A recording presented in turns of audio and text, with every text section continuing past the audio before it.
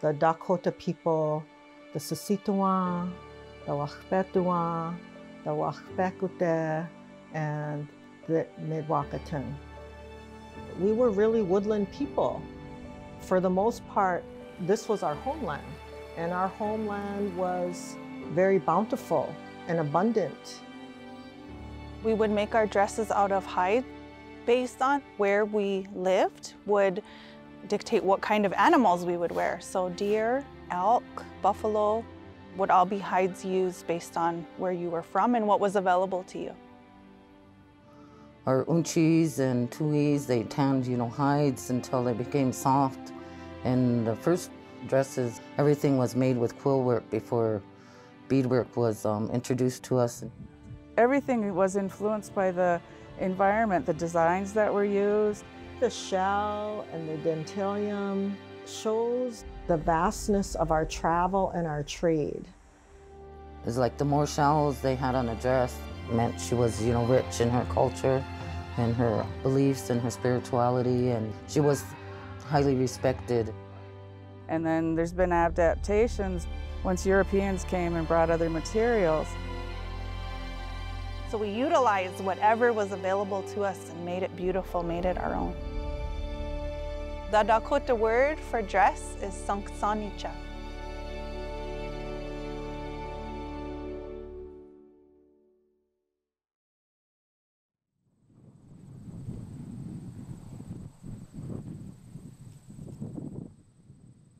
As Dakota, those 4 eastern bands, our territory was vast. It represented what we now know as Minnesota, which we would say Minnesota, where the water reflects the sky. And the way in which we hunted, fished, and adorned ourselves, the women tanning the hide in the traditional manner, scraping that hide, whether a deer hide or a buffalo hide, it takes a lot of effort, a lot of energy to be able to do that, to prepare a hide. We utilized a lot of 4-legged animals, and we would just use every part of that. The hides especially were important because they not only were used for shelters for our teepee covers, but they were also used for clothing. So a lot of what we used came from the bigger 4-legged animals, elk, deer, buffalo. They have scraping tools and they take, the fur off the animal, putting it on a frame and making sure that it's even and stretched. And so it's a long process, soaking it and then working it to make it soft and pliable. And then the last process, like if you want to make it kind of water resilient, is to smoke the hide. Well, our hide dresses were typically composed of 2 hides or 3 hides. 2 hides are probably a little bit more common. And so they would take 2 hides and they would put them together and they would run that seam across on the shoulders. They would be open on the bottom part and then they would run that seam there. Before seed beads, we would use quills, paints, elk teeth, shells on our dresses. We would adorn them that way because that's a connection for us to our ancestors and to our roots as Dakota women. That ancient relationship with the earth that Dakota people had, so they lived with it and took care of it. So those were the inspirations, whether it's breezy or in a storm, it can be quite formidable. They paid attention to that as an aesthetic element. And so there can be fringes at the end of a woman's dress. Everything was influenced by the environment, the designs that were used, the style of dance. The women's traditional used to dance in a circle behind the men. They weren't really inside the circle. We're there to, pray, honor, and encourage them and celebrate the good deeds of our warriors and chiefs, bringing back food to our people and protecting us. So when we dance traditional, our feet never leave the earth. we stay connected, and it's like that umbilical cord that we have, that we're connected to this earth.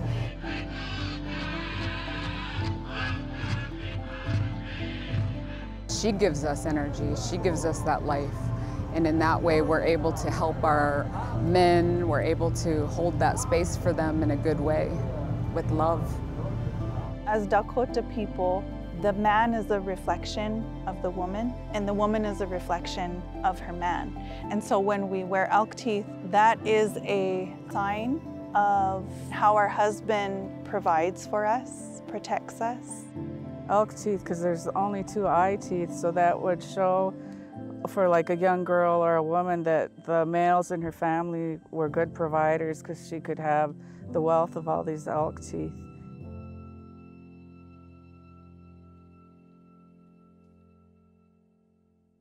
I think there were several transitions in our history of our wild game coming not as abundant, whether it be the buffalo being almost decimated, to, you know, the overhunting of our big woods, what was made available by traders, whether it is, you know, the trade cloth or the ribbons that were introduced. During that trade period, there was already access to seashells, the conch shells and the abalone and dentalium. You could tell tribal people traded. The ocean is far from the plains, so you knew there were trade routes and items were traded among different tribal groups.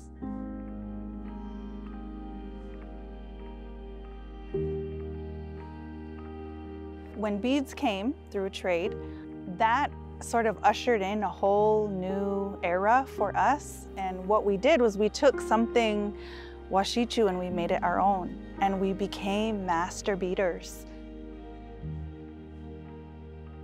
The earlier beads were quite large. The seed beads, they come from Czechoslovakia. The smaller beads allows you to do more intricate designs.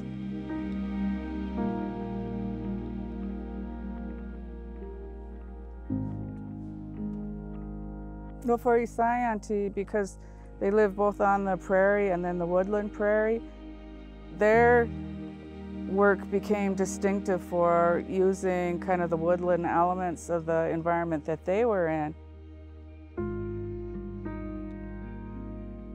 I think there was always this kind of misunderstanding that only Anishinaabe people did this beautiful floral work, but really our people did beautiful floral work as well.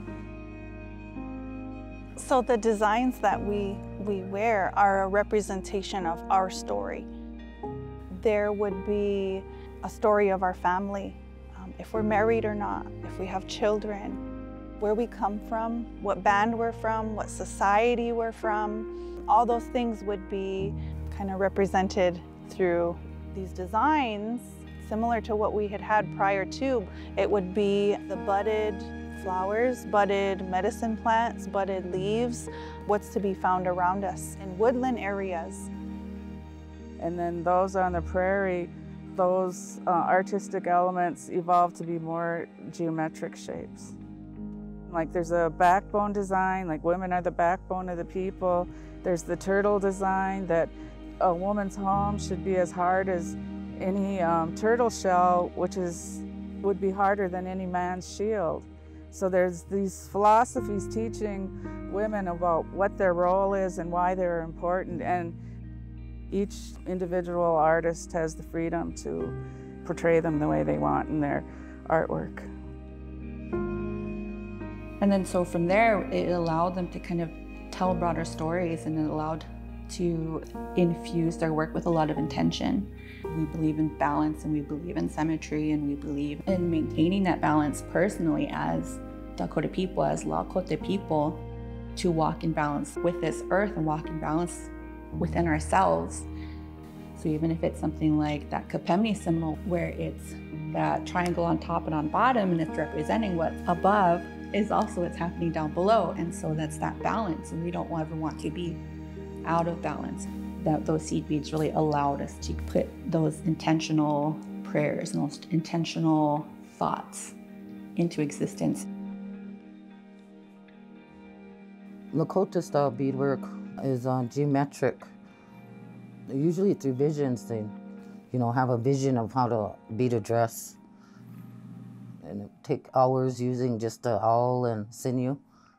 And usually our Lakota colors would be white, blue, mainly blue, representing our people. And I try not to, do the same design twice. I try to think of different designs, start getting creative and trying different vibrant colors to represent our part of the country, Lakota country.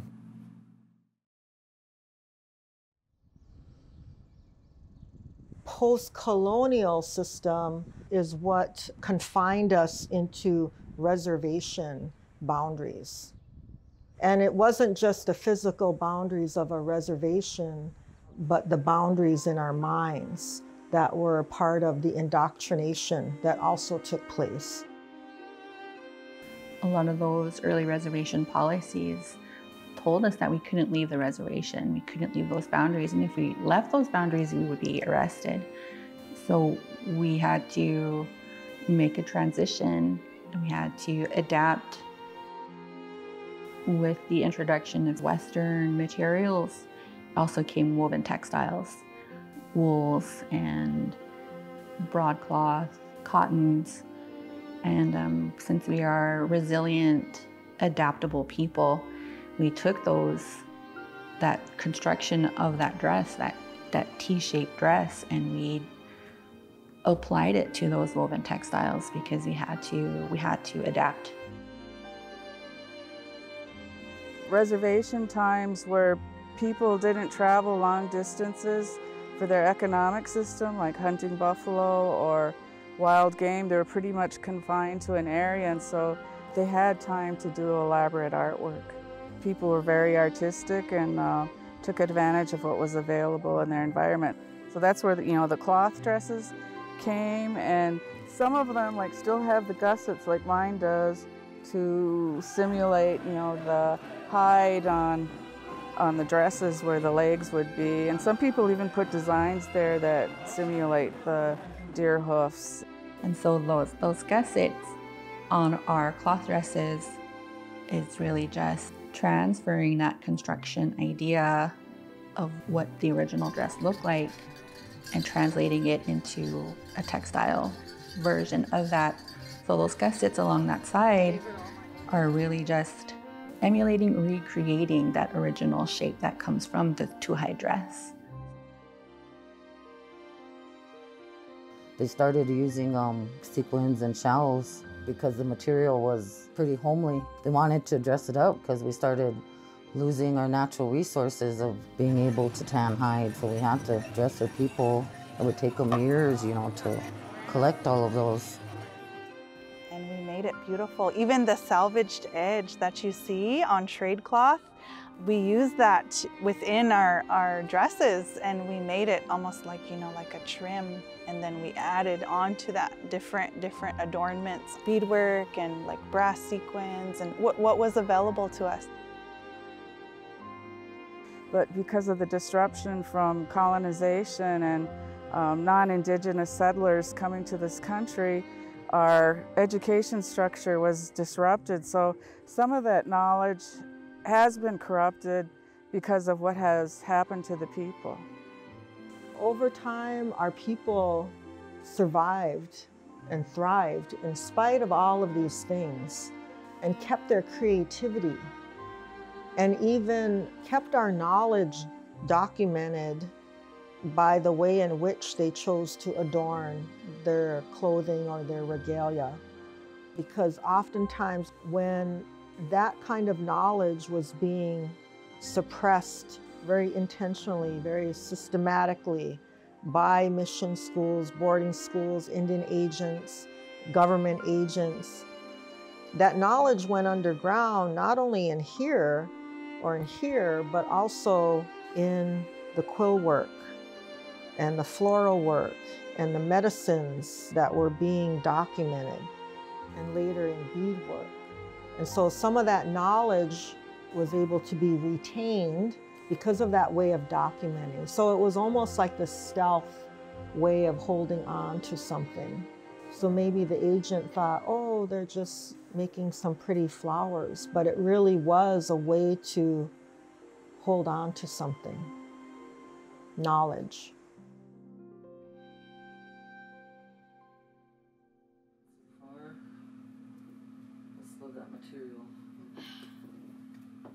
To make these items, you are expressing pride in who you are and pride in who you come from.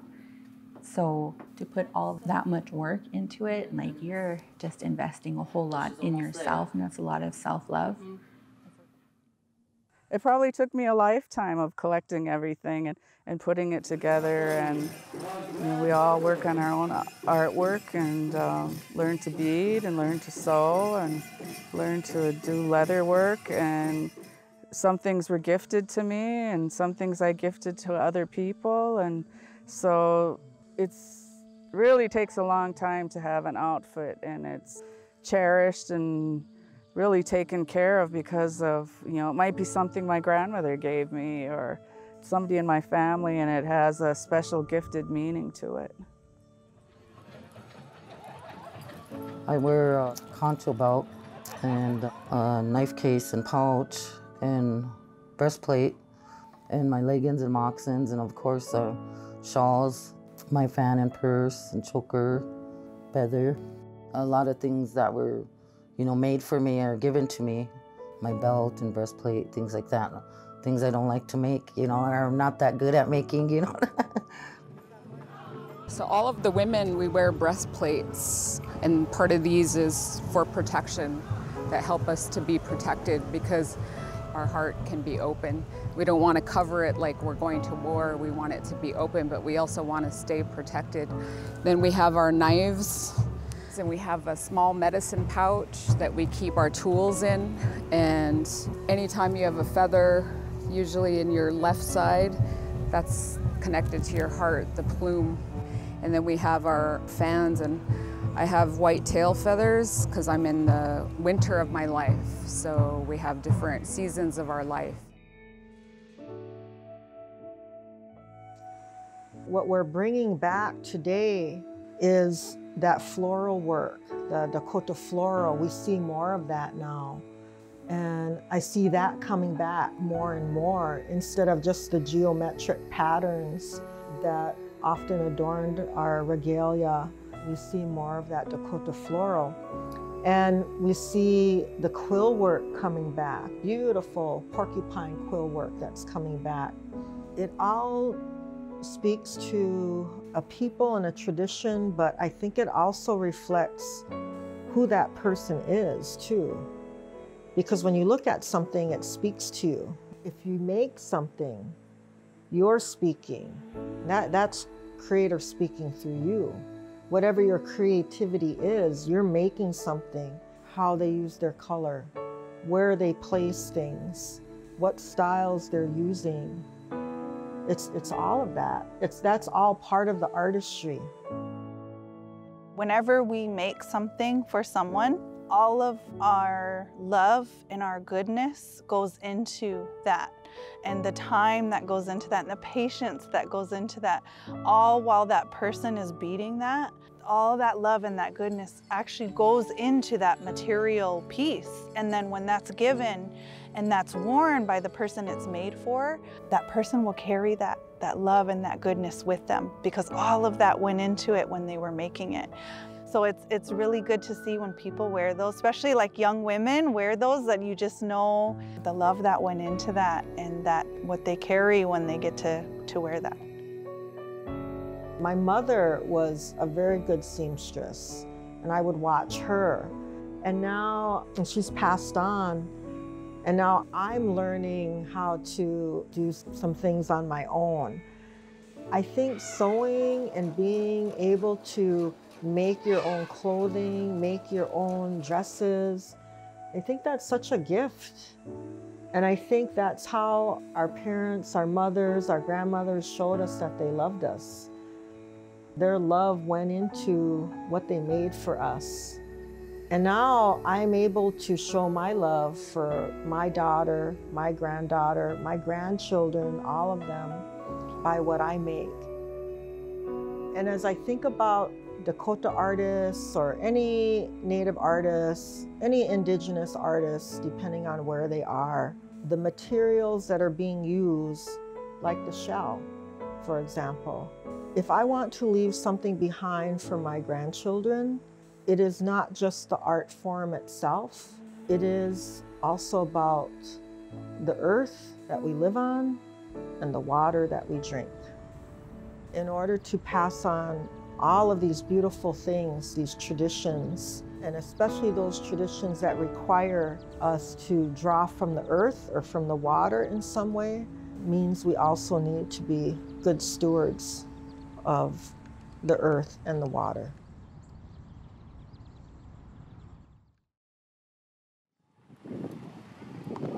Music, songs, and dancing is such a big part of our lives. So Wachipi means they dance in Lakota, Dakota, Lakota. But in these current times, we use it to describe a powwow. And those are just social gatherings. It's a time for socializing and for meeting back up with your friends and your family and for enjoyment. There has been terms developed over time to explain what our dance is in modern day. One way is to say, we are wachinaje. It's talking about how we dance in place. When I dance, when I'm out there dancing, I utilize that time to help other people, because I think that someone could be watching that maybe used to dance and not as able anymore or needs help, and watching you dance gives them that feeling, that goodness, that feeling. You know, if you see the women in the powwow arena who are traditional dancers, you see them on the outside. Sometimes we go to the center, but we're holding that space in that circular way for our relatives, for our people, for everything to bring that life. And if you think about anything that we do in our culture, in our Dakota way especially, the women are always the ones that are making things happen and they make things move. When the women are there, we feel safe. And that's the understanding of a long time, that we have the connection to our first mother, which is Mother Earth. When we come in Grand Entry, you'll notice that we all will circle up everybody else, and we'll be all around the edge. That has a meaning, and we have a purpose for doing that. The strength as Dakota women, and goodness and a prayer is a good thought for someone else, wanting good things for people. And so when we come in that way and we circle everybody up, that's what that means, that we're giving that goodness, like holding everyone in our strength. For me too, it's just like, I just love it, you know, watching Dakotas dance, or my children, seeing them out there enjoying themselves, dancing, feeling that sense of pride and accomplishment. We do it all together as a family. That togetherness, the beauty of the dances, being around the drum, and as soon as I hear the drum, you know, I'm like, oh man, that's a beautiful song, and it just puts me in a good place, because once we're in that circle, we got to leave everything that's bothering us behind us, you know, outside of that circle. Being in that circle to pray and dance together it brings me a lot of joy. You know, if we think about all of the regalia, not just traditional, but all of the styles of dance that we have, whether it's traditional, fancy, chicken, jingle dress, all of those. You see everything, every color, bright, shiny. It's probably some of the most beautiful art forms that we have on this. If you look out in the powwow arena, it's beautiful. I mean, there's nothing more powerful than to see everyone's creativity, but that creativity is what makes it different, maybe in some ways, than art forms, because it's connected to the spirit world, which is everything for us.